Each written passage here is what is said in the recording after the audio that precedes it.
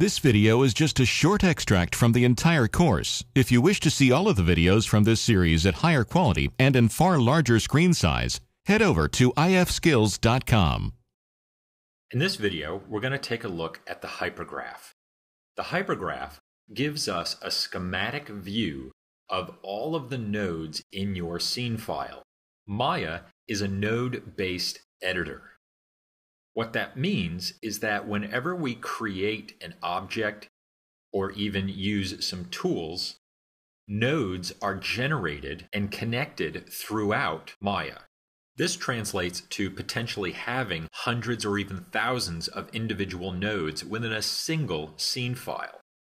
So when I create polygon sphere, I just now generated several nodes. A single sphere does not use just one node. It actually takes several for it to be displayed and functional.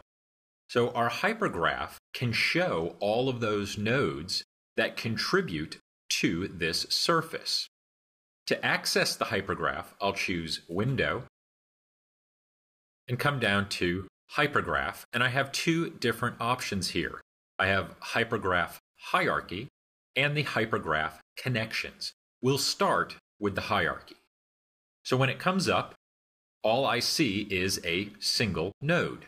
This is because we have options inside of our hypergraph to hide certain nodes. Navigating in the hypergraph is just like navigating in the viewport. So we can use our same camera controls to pan and zoom. If we want to frame an object to our view, we can just hit F. This is the same thing in our viewport. If I hit F there, it'll also frame our selection. So we'll zoom out and choose Options, Display, Shape Nodes. You can now see that the sphere node is separated into two separate nodes. We have on top the transform node, and then below it is the shape node. Now both of these nodes always existed. They were just hidden inside of our hypergraph.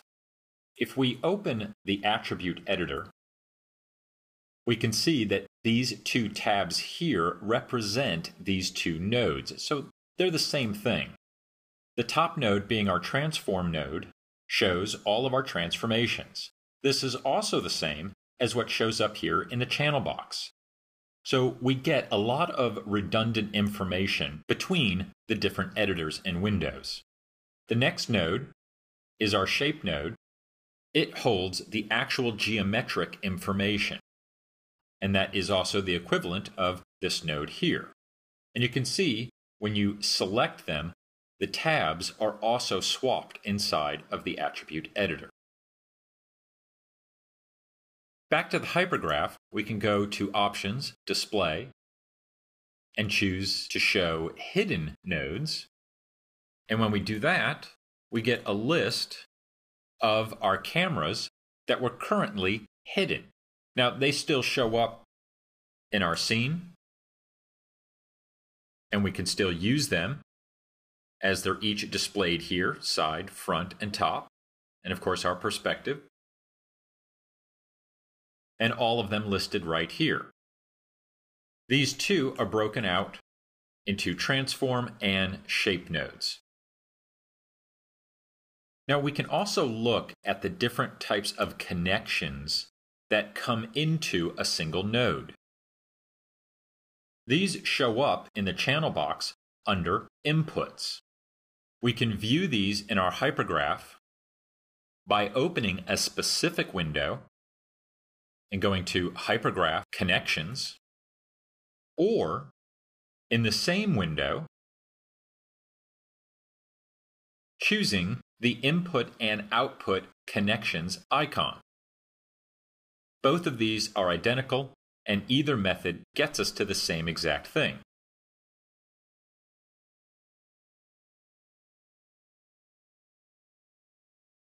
Now, when I choose it here in the inputs, you'll see that connection also highlight inside of my hypergraph. Again, redundant information.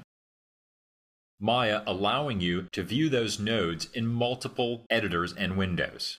Now, when you create a new node, and we'll create a cube, that will also show up inside of your hypergraph automatically. And it's selected in our viewport.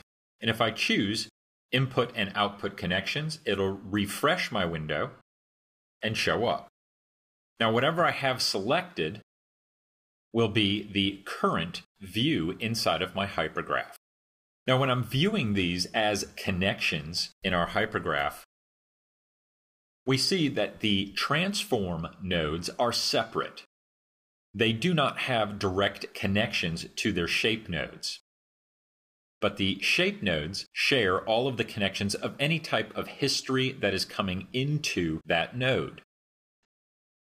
Now we can switch back to our hierarchy mode just by clicking the hierarchy icon.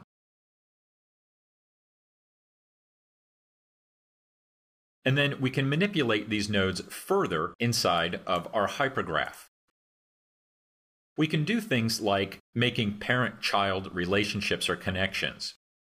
If I select the sphere and then use the middle mouse, I can drag that over to the cube and drop it. That's just letting go of the middle mouse. And now the sphere is a child of my cube. I can break this connection by middle mousing again on my sphere, keeping the button held, and just dragging into empty space. Doesn't matter where you drag it, it'll always just pop up next to the cube.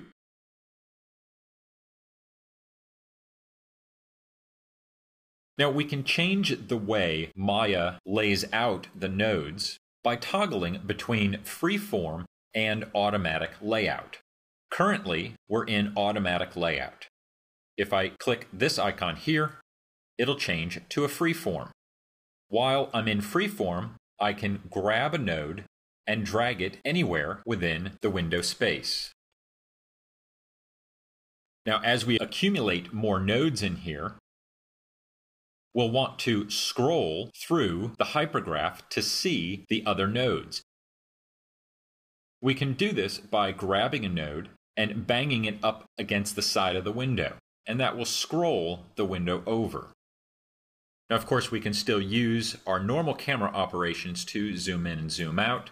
This is just kind of a quicker way, especially if we're parenting or making connections. We can grab that node, drag it over, and then middle mouse and drag it onto it to create a relationship. Now, while we're in freeform mode, these nodes can go anywhere and will stretch, increasing the distance between the two. At any time this becomes too cluttered, we can choose Edit, Reset Freeform Layout.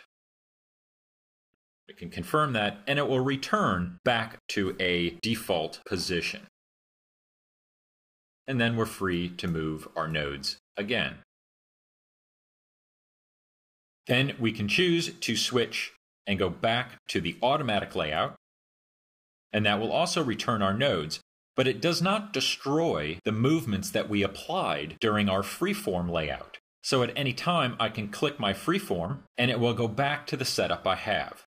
This is great when we have really complex scenes. We can move our nodes around into a structure and keep those positions, and then at any time switch back to an automatic layout to view things in more of an alphabetic order.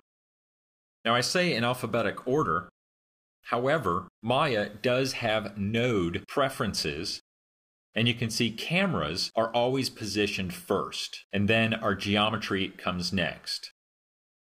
Every node inside of Maya has a priority and will be listed based upon that priority when we choose an automatic layout. We can also change the orientation by choosing Options, Orientation, and we'll go to Vertical, and that will now display our nodes in a vertical fashion. Or we can go to Schematic, where it will list it in more of a conventional schematic view. Now, it's a good idea to work with the hypergraph open. This will get you used to seeing all of the various nodes and understand what they do. The hypergraph plays a key role in working in Maya and kind of acts as a hub for everything that comes into a scene. The bigger your scenes get, the more complex your node structures are going to become. And you'll end up with hundreds, maybe even thousands of nodes in here very, very quickly. So again, it's a good idea to always reference that hypergraph and see what's happening. It's also a great way to see what's happening under the hood. And as you make changes to geometry or to nodes, you'll actually see those nodes show up inside of the hypergraph. This concludes our movie on the hypergraph.